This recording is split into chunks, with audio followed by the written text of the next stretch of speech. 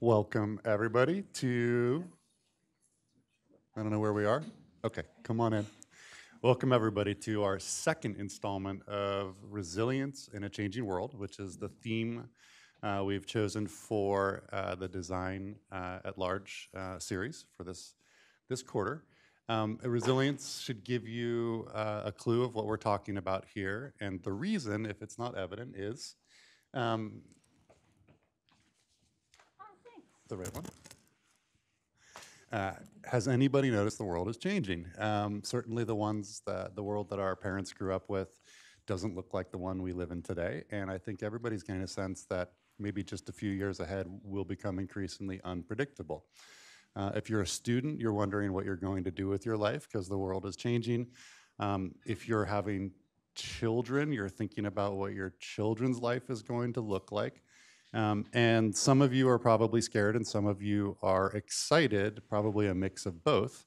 And we're trying to use this series to kind of help you get a little grounded. Last quarter, we explored different dimensions of resilience. We started off with a group, two Haddads, a group of people who said, you know, we always want to do the best thing in the world. We always wake up and we want to save that world and be healthy, and yet we kind of continuously fail.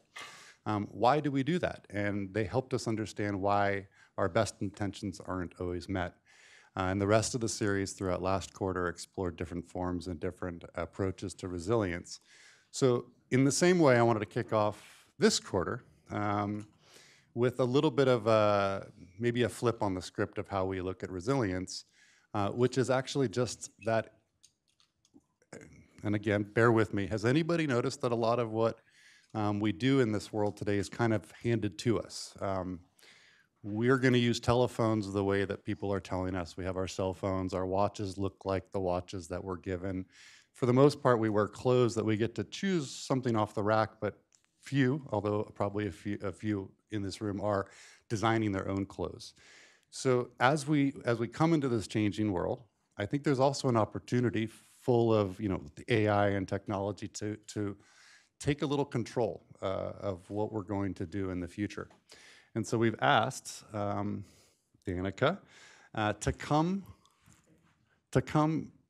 tell us how we can kind of retake control of our part of our future, what we wear, what we carry, how we interact. And she's going to bring to us a bit of a different perspective, I believe. So with a little pre-gaming, I want to introduce Danica Vallone here, our speaker. And I'll tell you a few things. One, you will find almost nothing about her on the internet, and I believe this is purposeful. That's hard to do, by the way. Hard work. This involves a series of robots and slaves who scrape things out of the internet. But despite that, she's actually well known in the right places, maybe even famous, and maybe a little infamous. She does run certainly the best and maybe the only female and queer-owned production company in Hollywood and maybe the world. Fabrication studio, way more specific. And to be clear, one of the things that we've agreed is none of the facts that I'm about to lay forth are true. She was emancipated before the age of 10, and she's close. And she spent her young years traveling through the South with a very successful Hollywood soon-to-be Hollywood troupe that didn't know it yet, where she was putting on plays and scripting the future with probably not a lot of money, but a lot of entertainment. So today, though, her production house helps build entire new worlds in days. While we academics are discussing things, the companies she runs build those things and build these visions. So I'm hoping she will help us understand how far we can go with taking control of our future. And with that, I'm going to get off stage and hand it to Danica Vallone. Welcome. Thanks, guys. That was like 40% accurate, I'm going to say. Not bad, not bad. Too high. We'll try better next time. So I want to talk briefly about how I met Eli, actually. And why we kind of formed the alliance that we have now. I crashed an event I was absolutely not invited to. And we, a small group of us, ended up, it was the happy hour for the X Prize. And then we went after hours to a local spot. And I knew of that whole group of fascinating characters, really, really brilliant minds, that I specifically wanted to talk to this guy. I know. And why? I mean, it was in the way that he presented himself, right? So he was wearing a pink scarf, a brown plaid jacket, and a very big mischievous smile, which if any of you know him, you know he wears frequently. Eli, in other words, really looked like mischief, and I love mischief. So that was kind of the beginning of our alliance.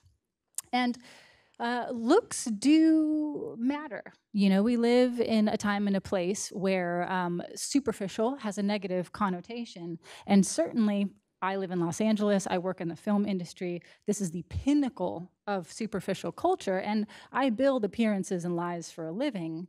I'm literally sculpting and conjuring objects and environments in which fake people live.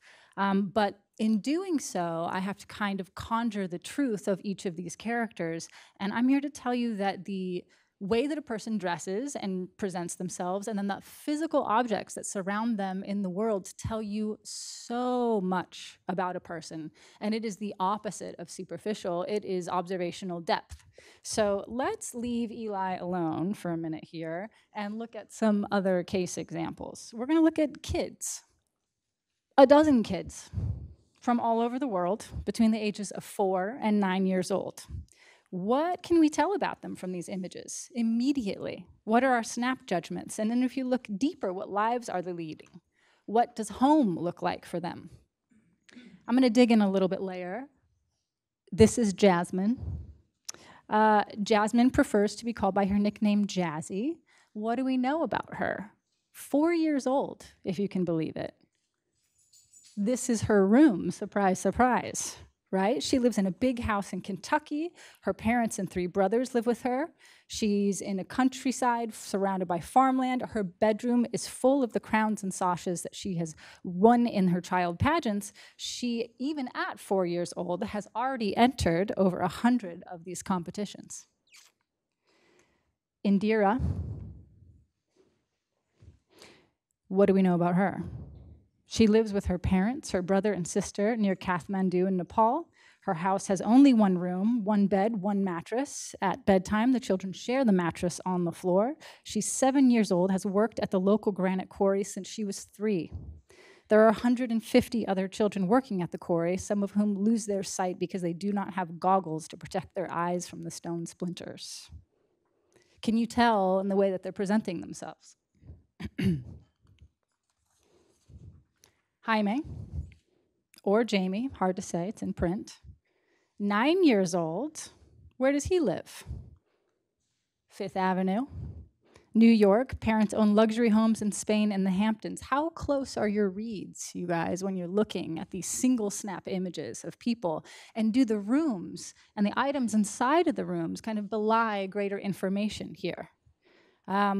Jamie goes to a private school, unsurprising. He likes to study finances on the Citibank website in his free time and hopes to be a lawyer like his father. He is, again, 9 years old.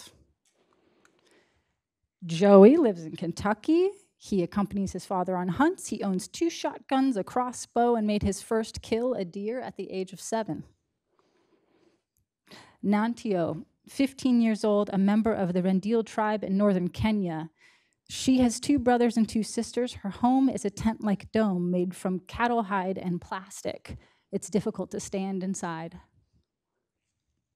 Lee is 10. She lives in an apartment block in Beijing. She's an only child and reduced to single child due to the 1 child per family policy. She hopes to be a professional ballerina. Rhiannon, Southern Scotland. 14 years old, lives with parents and brother. The area is now plagued by heroin addiction and gang violence. However, what's important to note about her is that both of her parents are also punk rockers. She had her first mohawk when she was 4 years old. Her parents helped her with it. They all sport the mohawks together. This is not an acting out. This is a belonging. That one may have been a little bit more difficult to read had we seen it on the street. Sharap, 10 years old, Tibetan monastery, sharing a room with 79 other boys training to be monks. Harrison, 8, New Jersey, only child. He attends a private school where hitting and teasing other children is banned. His mother drives him 2.5 hours to his school each way. That is 5 hours in the car for her on a daily basis. Maria, Mexico City, home set in a courtyard. The security is very serious where she grows up. One of her cousins was kidnapped by a gang. Ram from Nepal, a brick maker, makes over 1,000 bricks per day. He works from 5 a.m. to 10 a.m. in the morning and then goes to school.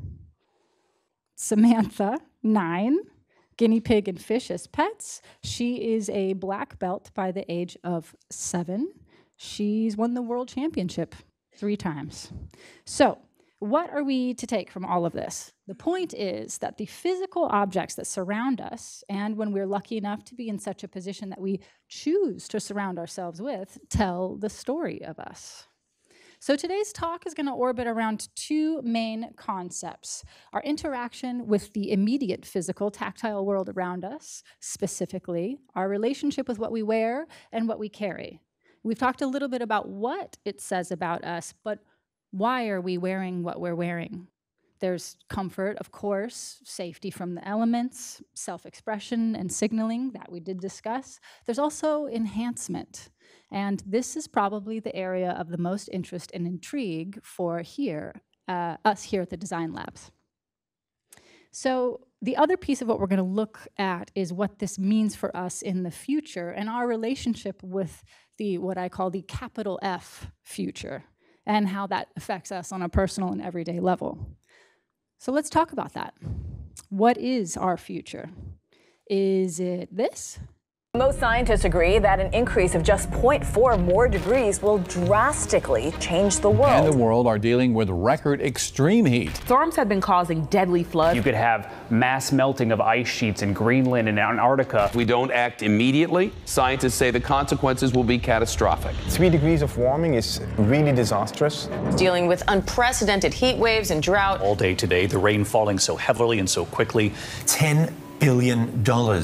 But recovery funds are tight. Rescuers doing everything they can to reach survivors. I found this video by literally Googling "if we don't act now." And do you have any idea how many videos came up? Like, this stuff is getting pumped out like you would not believe. Fear sells. And yes, we need to be aware of these things, but also it is playing upon our sensationalism and our terror. A very dear friend of mine, who may or may not be in the audience, said, "Beware the peddlers of the future." Think about that as you move through much of these design and future-oriented discussions. Here's an alternate look. We stand at a crossroads of accelerating change unlike anything ever seen in the history of life. It feels as if the future could tip either way.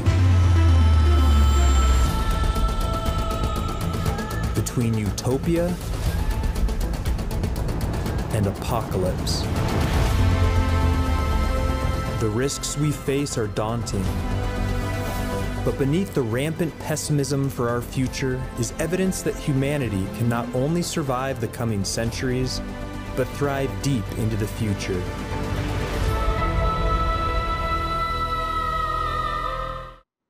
I like that one better. So over the weekend, actually, I came across the works of the brilliant Julian Bleecker of design fiction thinking, and I utterly fell in love with it. Julian, we haven't met yet, but I'm going to call you. We're going to work together. And he said, wisely, that it is infinitely easier to imagine the end of the world than it is to imagine a more habitable alternative. As I said, I work in this industry that buys and sells and chews and spits products and extreme emotions for a living. It's its lifeblood. I do it 24/7. And I'll tell you, the quickest way to build an empire is on fear. Bleecker goes on to say that the fatalist sentiment has been rolled around in the circles of critical social theory for decades now. F&A right, brother. So what do we do as an answer to this? In the words of a beloved grade school teacher of mine, be the change you wish to see in the world. I think she got it from somewhere. She had good taste. As such, ladies and gentlemen, may I tease out to you the first ever public reveal of a secret project that Eli and I are working on called Engine. A small but mighty design group, think tank, petri dish of brilliant and spectacular weirdos, outsiders, box breakers, because in the words of one of the great and hallowed philosophers of our time, when the going gets weird, the weird turn pro. R.I.P. Hunter. So here's a little glance at a few of our pros, many of which you might find floating around in this room. And using embodiment design and the framework newly discovered by me, which fits in so nicely with what we've been working on, Eli, I can't wait to talk to you about it, of design fiction by my new hero, Julian Bleecker, we are going to tease out what is possible and blur the lines between fact and fiction in an aggressive, thrilling, maybe even a little bit controversial way. You don't have to read all of this. It's just telling you I've thought about things, okay? And I'm not at liberty to say too much at this time, but we will be having a gallery show later this year which showcases a living, breathing, tactile version of what this is going to look like. Velvet ropes, layers of secrecy and intrigue. I don't think I can say much more or I'm going to get in trouble. But what sets what we're doing apart, I think, is a certain flavor of diversity. There's a lot of talk of diversity now, but I mean diversity actually, and not because we're supposed to, but because it's simply better, it's empirically better. And I don't mean necessarily, color diversity or gender diversity. I mean thinking diversity and background diversity, socioeconomic diversities. I mean, if we're gonna talk about resilience, be careful that you don't get siloed into the glorious ivory towers. If you want to talk about resilience, where are your sex workers? Where are your ex-cons? Where are your people who are really, really scraping to get by and having to figure out incredible ways to survive? Where's your kid who worked as a brick builder from the ages of 5 to 9? Is that voice represented? So part of what we're doing is pulling from a radically far-reaching range of people that we're talking to and disciplines that don't usually talk to each other. In other words, like Eli intonated earlier, the film industry works faster than any other industry in the world, I would hasten to say. Money is no object, time is. As I sit here, I'm building 4 sets for a reality TV show for a royal family, not literally, but it starts with a K, and you've all heard of them before, household name, for the new premiere of their show. And the tools that we have at our disposal and use are not being cross-utilized by some of the heavier, more beleaguered, sometimes bureaucratic organizations, whether that's academia or government-based. So look outside your normal circles to move faster. This relationship between film and technology is a pretty important thing to lean into, and I might be biased, it's my area of speciality, but the thing is, whatever images or ideas about the future we carry around in our heads, a good slice of them have probably originated in the science fiction that we've consumed and that have penetrated the broader popular culture, whether you realize it or not. We can think of examples together. I mean, what has informed your sense of the future? Everyone has seen the Jetsons flying cars, The first viewings of dystopian futures, Blade Runner, I know that imprinted on me in an enormous way, cyberpunk at its core.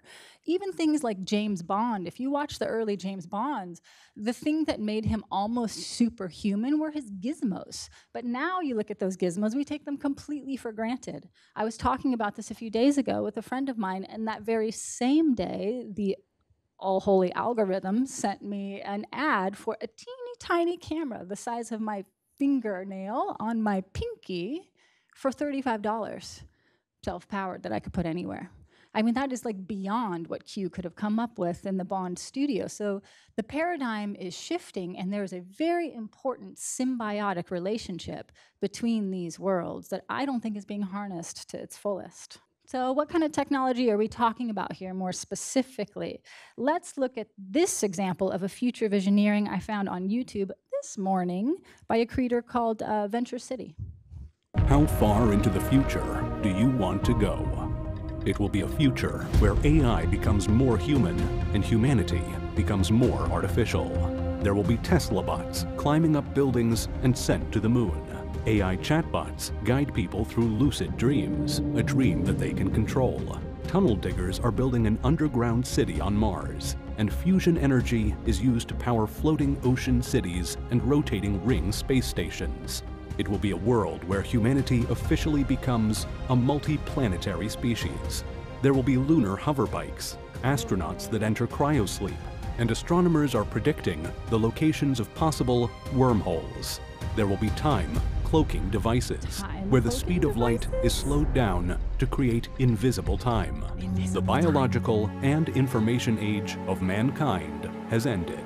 What we have now is the singularity, when technology moves too fast for humans to predict what will happen next. Let's take a journey into the future and see what technology is waiting for us. Cool. Okay, or is it closer to this? Robotic humanoids are becoming more realistic with each passing year. Thanks to the advancements of bioprinting and bioinks, living cells are printed layer by layer, growing and connecting with each other, forming biological structures. People are walking around with AI prosthetics. New skills are downloaded into an AI arm. I want the pump! Sensors and nanofilters are embedded in 3D bioprinted lungs. Companies work on making AI prosthetics self-aware, able to catch a falling cup before the user is even aware it has happened. This is 2078 for that. That is happening right now, y'all. Right now. So the time estimates are off. Some are slow, some are fast. And what we need to figure out is how much we can do with what we've got in this very moment. So there's a lot of really beautiful speculative works like this that are easy to come across, but keep gauging for yourself how tethered to practical reality they are. That's a big piece of what we're going to be looking at. And here's just a little bit of like a gizmo glance. This is more tethered to practical reality. It's like since the turn of the century, technology has rapidly improved. Our reality is now filled with things that were mere dreams in the past few decades. Seeing how the past has unfolded, I was curious about what the next 30 years would look like. So I did a little digging into what life might look like in 2050 for us. Let's take a look. He's behind. He's really behind. This is right now. If you guys have checked out, just look at interesting or far-fetched at CES. It just happened. Incredible stuff. The rate of innovation is staggering. But what I'm kind of interested in is how that translates less into the highfalutin, big, butts and seats sci-fi movie, and when and how it translates into our everyday to such a point that it becomes mundane, almost invisible. Right? Like the Rolling Stones, we've all heard of the Rolling Stones, right? And they used to be an edgy rock band and they got shut down and kicked out of things, and now they're in Toyota commercials and they're playing in your elevator on your way through your department store. That is a model of extreme success, commercial success. So what is the kind of the life cycle of ideas and products? So you might have seen similar graphs here, trough of disillusionment being an important concept. But this is one of the kind of looks at what we're kind of reaching for in terms of pulling our trigger on some outlandish ideas. We are going to be hype beasts because we're going to be able to take the further reaching technologies, use special effects teams from Hollywood who want to be able to pour their work into something that's a little bit more concrete and tactile and has real world values and usages, and then tease the idea out for the general public. Ultimately, what's interesting is that these things make their pathway through. They become very, very commonplace, and sometimes every now and then they get to have a darling resurgence at the end of it. Like, I don't know how many of you have little like Polaroid cameras and things like that, but that's a full cycle around of novelty of technologies kind of revisiting the world. right? 78s, 33s, turntables, yeah. Our sweet spot here is right in the middle. So what we're going to be working to develop, and maybe many of you are in looks and examinations to be developing, is where that Venn diagram between what is possible and buildable, speciality of mine, what is profitable, I'm not too bad at that, and what's desirable lives inside of. And that's about gauging the cultural zeitgeist and developing your personas. It's about hearkening back to those kids that we looked at the beginning and thinking to yourself, what do they need? What does this person need? And granted, the kid on Fifth Avenue is going to have access to things before the ones in Nepal, but that doesn't mean we shouldn't keep pushing forward and trying to develop the technologies until it becomes so ubiquitous that it's going to trickle all the way out to those places. So my area of expertise and overlap lives around this discussion of science fiction and its relationship with present truths and future likelihoods. But calling it science fiction is siloing it a little bit. It's narrowing it. I think we're missing something bigger and something important. It is, in fact, storytelling at its crux. And storytelling, I believe, is central to our humanity, and that's important to hang on to in a time when we're really being confronted with asking the question of what is our humanity. Is AI, the big elephant in all of our rooms right now, kind of closes the gap and starts to erode things that we might have thought were part of our identity as human beings. We have to kind of further distill and identify for ourselves what is at the core of humanity itself. And for me, my answer is story. From the very first time that our ancestors, pre-language, gathered around, had a fire, used their hands to gesture, from the beginnings of language, from the beginnings of image with petroglyphs, story has always been at the root of that. And at the core of our evolution as a species, I don't know of any other thing in existence to date that can vicariously learn through other people's experiences. There's a profundity to that is very, very special. And yes, our computational skills are learning vicariously on previous experiences, but the emotional resonant quality of that story is going to linger. So maybe tomorrow, as silly as it sounds, when you roll out of bed and grab your raincoat and strap on your Apple Watch and slip into your sneakers, think about the story that you're choosing to tell as you do so. And that's it. Q&A, guys.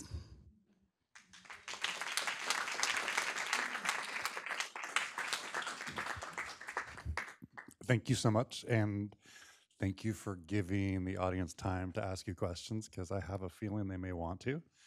I'm going to be like the kid delivering tennis balls at a tennis match. If you have questions for Danica, and even if you want to stand up and give a lecture, go for it. But do use the mic, because otherwise people online can't hear you. So first, just again, thank you for everything. My pleasure, my pleasure. And now, who wants to go first and ask some pointed questions? Somebody in the back. Yeah, my name's Josh. Thank you. That was really cool. I wanted to ask what story you are telling today with your... With the ensemble? Exactly. The fit? Yeah. Yeah. Thanks for asking. It's a good question. Let me frame it a little bit differently and tell you one of the party tricks that I've used throughout my life that has gotten me into some very interesting rooms and occasionally some very interesting trouble. You can read a person and pull the data from them from so many different touch points, and when you really hone this skill, people will borderline think you're psychic. Do you remember hearing about mentalists back in the day? It was a traveling kind of sideshow act. The majority of what a mentalist does is an acute read of a person very quickly. They work in teams, they speak in code, it's a whole thing. But I can do a little bit of that. So let me pretend that I don't know me, and I'm gonna look at me and tell you what I can tell about this person. There was a purposefulness that happened, right? There's a curation that's going on. There's a flamboyance, definitely. I'm signaling that I love art, I mean, it's like tip to tail. And it is a very, very classical style of painting, but if you look really closely, all of the figures are heavily tattooed, wearing sunglasses, or have piercings on them. So there's just like a little naughty twist on what is a very, very classical set of images.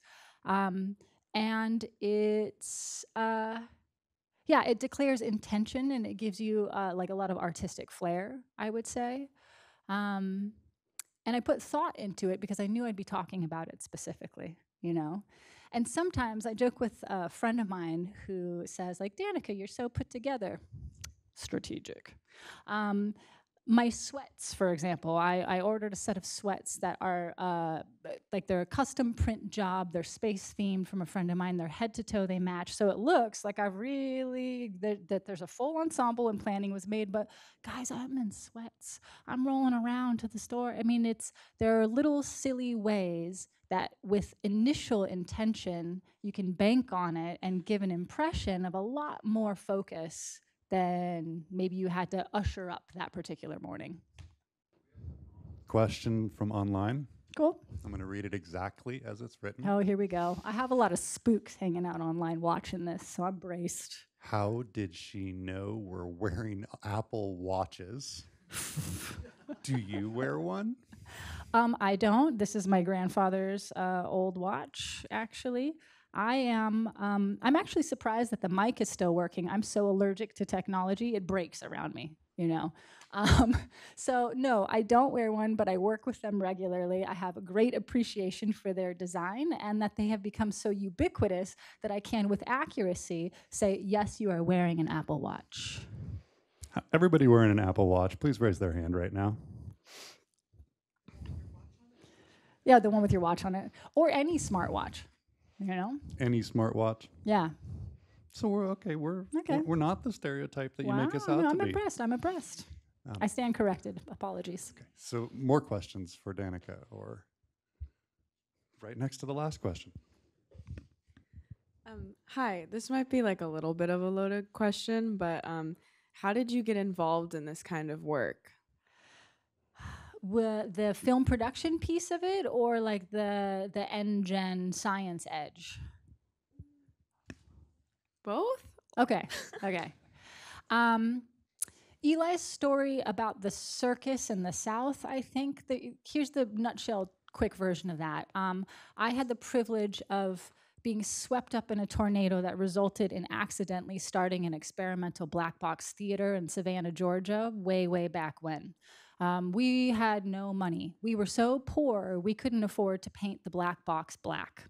I had to dig through trash heaps and abandoned buildings and condemned old Victorians to try to pull things out of dumpsters to make this theater. Our first show, we had $500 to build 35 characters for a Neil Gaiman production, which, by the way, is a very high fantasy, very difficult to build type production.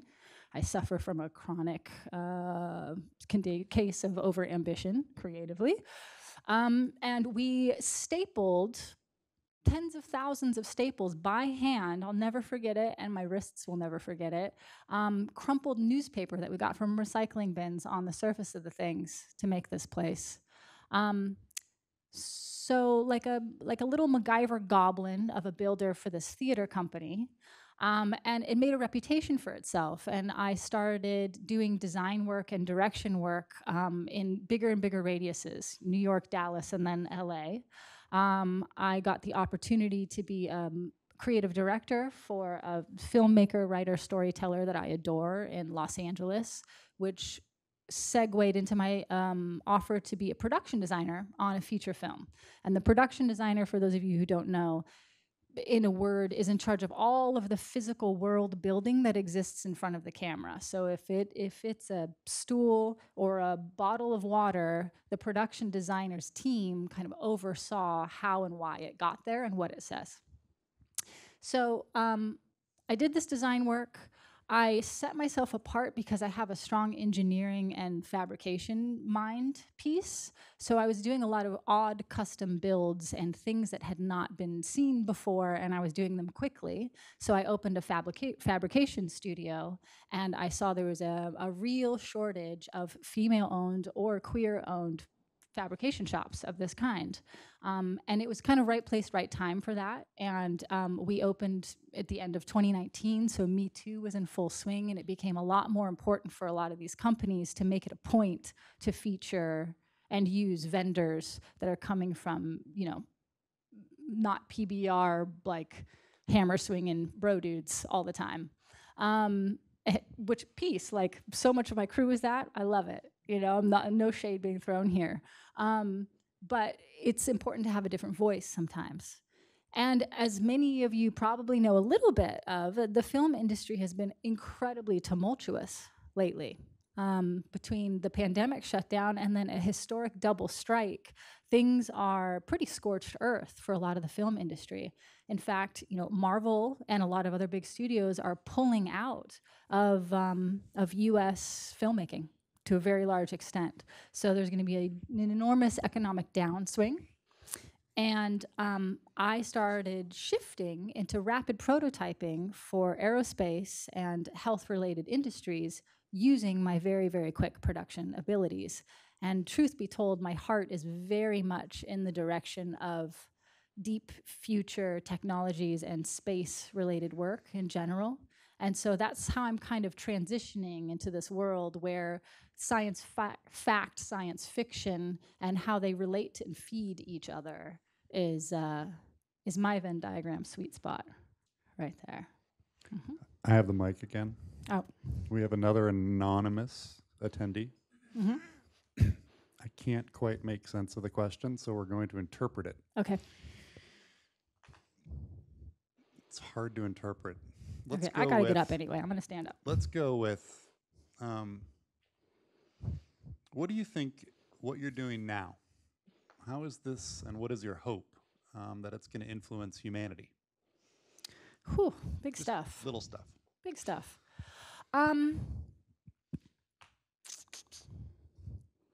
I think where I can be most useful, all right, I struggle with some pretty deep existential nihilism on a regular basis, right? The more you learn about the universe and how vast it is, the more completely insignificant and inconsequential we are empirically. And it's really hard to argue with that when you're zooming out. And the way that I reconcile that is by giving myself permission to, sometimes I call it pretend and sometimes I call it real, but live inside of this story for this little chunk of time that I have. And if there's anything that I can do in the course of my life that helps to at all further our species, then that is time well spent. And over the years, I've seen that the thing that I can contribute most is inside of that storytelling. This is kind of a loaded phrase. It's almost like highly focused, weaponized storytelling. And I say that with a heavy heart, but a lot of what I do for a living is commercial work that convinces you guys that you need some new beauty product or soap that you absolutely don't. But I'm very, very good at it. And I can make you think that it's gonna fix your problems in 30 seconds or less. And that's powerful, and it is a weapon. And I've been doing it for the wrong causes for a long time, and I don't want to do that anymore. And so that's why if I can start to use all of these different spheres of influence and allow them to coalesce into telling a story, bettering the quality of science and science fiction films, for example. You know, I'm sneaking in technology that is plausible into some of these things and the props, for example. Look at like Star Trek, the tricorder, right? Early predecessor to the cell phone. That one gets referred to a lot. I actually read recently that in the wars between the legal wars, the suing wars between Apple and Samsung for the tablets, that Apple was suing Samsung, and part of their actual, it's submitted into evidence case was from 2001, A Space Odyssey, in which they showed a clip and they said, this idea precedes anyone's building of it. And they won their case. Like, there's value in that. So I think my strength is in fighting against the trivialization of fictional storytelling and using it in a very, very pointed, focused way. We have more. Oof. Let's Okay. actually take a break from the anonymous online questioners. Is there anybody in real life in this room who would like to ask a question? Coming to you right now. Okay, I'll go first. Hello, thank you for being here and speaking with us, first of all. Yeah. I was wondering, you talked about like bringing a lot of different perspectives and like really having like diversity as a forefront, especially in the NGen thing. And so I'm wondering, like, how are you getting like the voice of that child in Nepal to hear? You know what I mean? So I want to know the hows of that, because I agree it's very important. I just want to know how that's possible. That's a great question, and it is very, very hard because we're operating under certain guilty preconceptions of baseline, right? Like, there's a baseline that we're going to have an internet connection and a computer to be able to communicate with each other, which obviously that's not a scenario in which they're going to have access to. But I do. It starts with having a declared intent and a really honorable intentioned focus in looking that direction, and then finding people who can reliably speak on behalf for until those people that you're discussing have their own voice.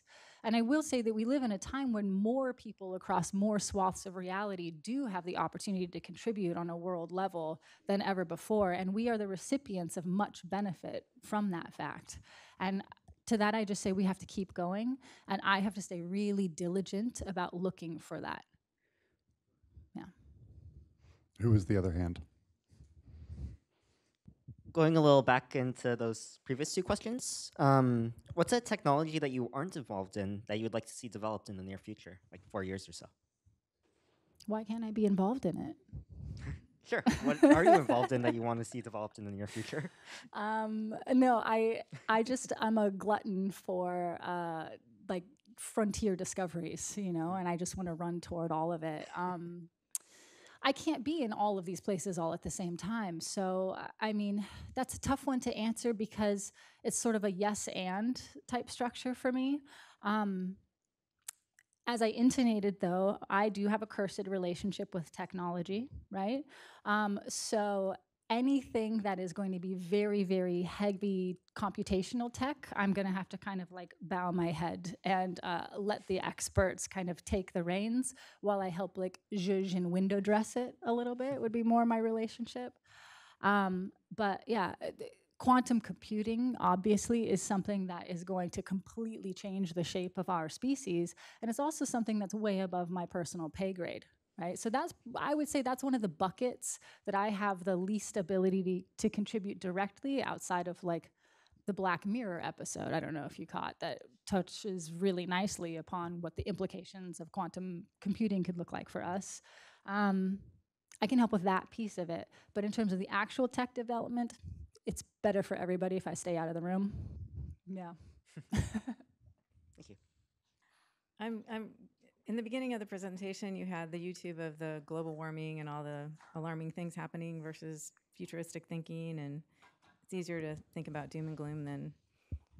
Is your message to try to apply all the creativity to figure a way out of it, or you think the media is overhyping the global warming? I'm just trying to put that all together. Thank you for asking that, because I think it's important that I clarify my stance on it. And there are contradictory needs here, because there's an enormous swath of humanity who is not properly concerned, right? And they do need to have help to understand the seriousness and the depth of the ramifications that we're facing.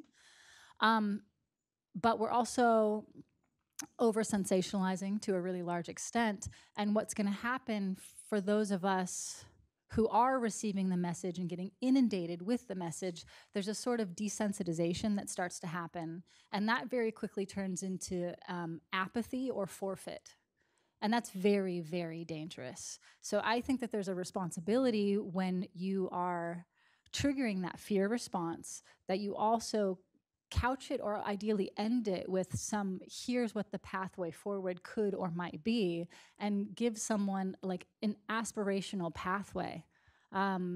Because I just don't want to see, I don't want to see it end on such a dour note. Like, I don't believe that, you know, and maybe that's, you know, incredibly idealistic of me, which is off brand for my nihilistic tendencies, but in my heart of hearts, that's the truth of me. Like, I'm a secret optimist under my pessimism, and it's an elaborate defense mechanism. Don't worry about it. But yeah, it's really just about leaving a little pathway or breadcrumb trail to a better future. Kind of piggybacking off of the previous question, just who are some of the authors, fiction or nonfiction, and designers that are exciting and influencing you? Arthur C. Clarke is one of the best to ever do it, you know, in terms of straddling that line between hard science fiction that has real plausibility to it, and knowing how to put butts in seats and entertain people. It's a hard thing to do. Asimov did a good job too. Ursula K. Le Guin, incredible. A lot of great short stories too, if you guys need some segues into. I have to be careful to not make like a reading list too much, because then I'll think for the next like 6 months in a loop about who I left out and how sad I am about it. But I think a lot of who we refer to in NGen a good bit, and Eli and I talk about all the time, is Gibson. William Gibson's predictions are kind of right on time for right now. And I heard a really incredible piece of advice at South by Southwest last year, actually, that there's a 50 to 70 year lag in the science fiction that's written, and then to when you start to see it actualized. And so the advice was, look at the science fiction that's being written right now if you want to get an idea of where we're going to be 50 to 70 years from now. Now, I think those timelines, again, like our rate of progress is changed. So I think that the gap is closing much more quickly. But there's a lot of good stuff out there. There's a lot of trash out there too, and sometimes it's delicious trash, like a ho-ho or a Twinkie, and sometimes it's just real bad for you. Yeah. So I've got a question about a really, really fascinating presentation, and thank you very much.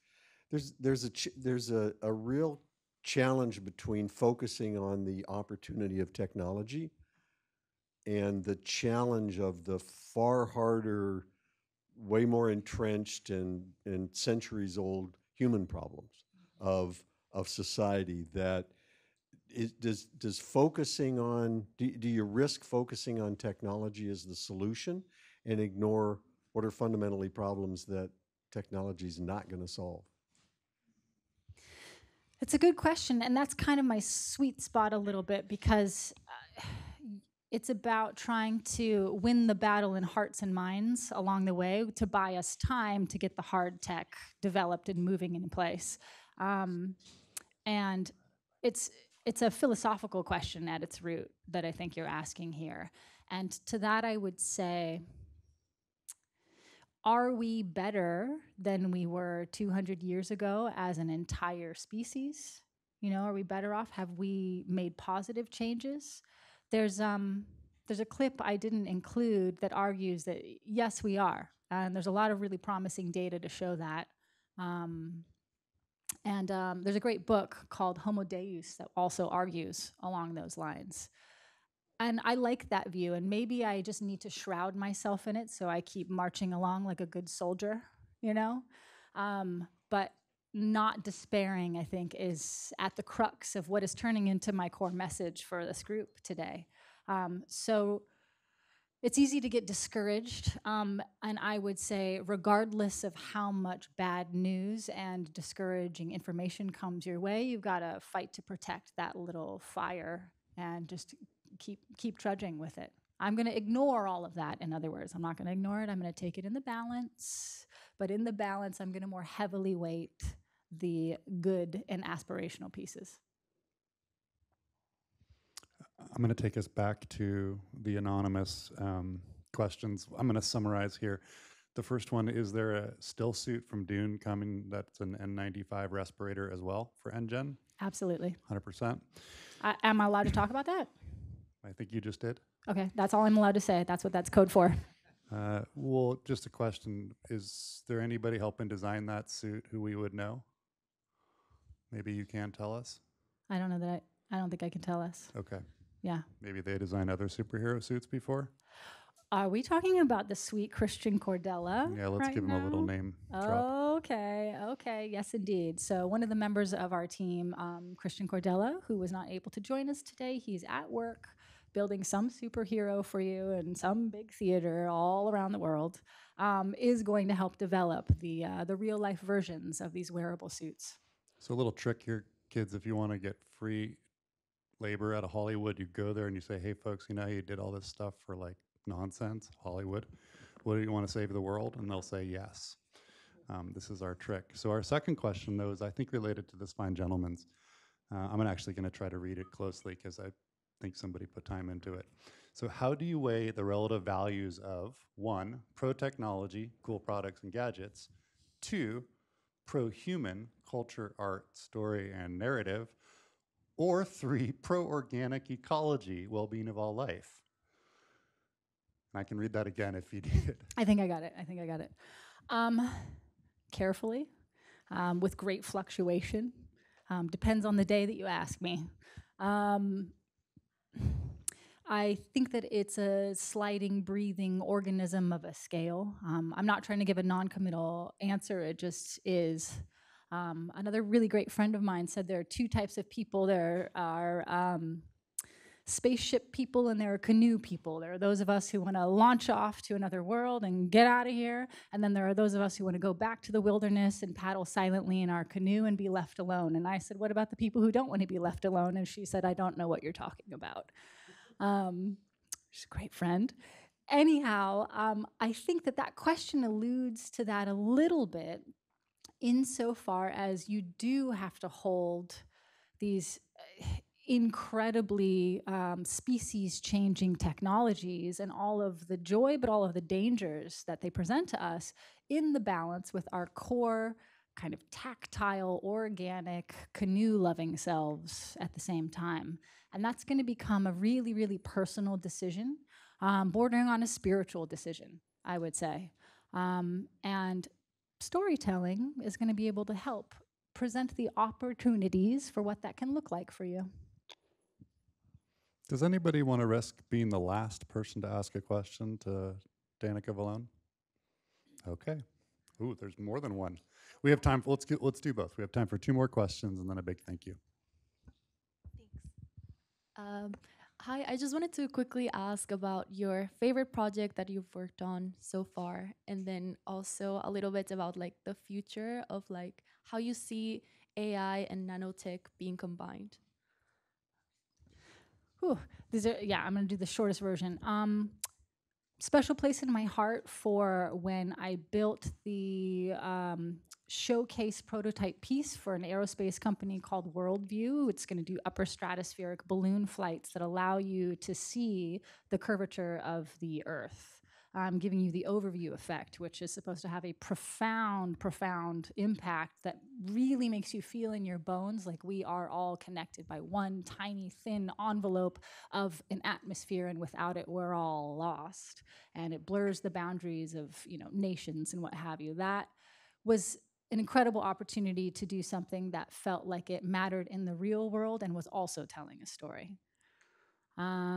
And the second part of the question is going to get so granular and detailed, I don't know how to answer it with the amount of time that we have left, but come and talk to me afterwards. That's an excellent answer. So our truly last question of the day. Yeah, so since you're from Hollywood and you've seen a lot of movies, so I just like to ask, what are the couple of movies that give you a lot of inspiration from a design point of view that you recommend that we watch as well? Blade Runner is like my Casablanca. Like, it's a perfect film to me, basically. it is a lot slower paced than, I mean, like the original Blade Runner, to clarify. And then 2001: A Space Odyssey. Those are probably going to be the two pinnacle portrayals of future worlds that I lean on personally most often. Yeah, but we could go on for days about it. So a follow-up to the question about where AI and nanotech are headed, we do have Andrew Hessel coming to talk about the fusion of AI, nanotech, and synthetic biology in this series. Let him answer that question. Oh, he's incredible. He's a mad scientist. He's really incredible. Meaning, show back up for the next of our talks. Let's give a huge applause.